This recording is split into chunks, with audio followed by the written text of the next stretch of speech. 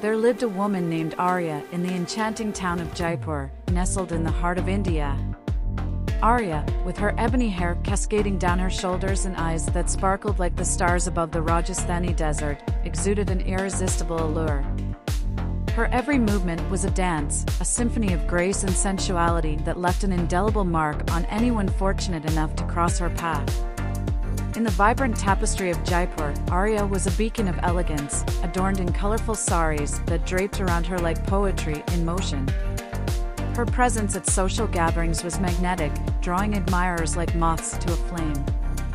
Arya effortlessly blended tradition with modernity, her laughter echoing through the narrow streets of the town, leaving a trail of fascination in its wake. As the sun dipped below the horizon, casting a warm glow on the palaces and bazaars of Jaipur, Arya would often be found at the heart of it all, a vision of beauty, poise, and allure. The tales of the elegant woman from Jaipur whispered through the town, as if the very air carried the essence of her charm. Arya, with her innate allure, had become an enchanting legend in the timeless tapestry of this historic Indian town.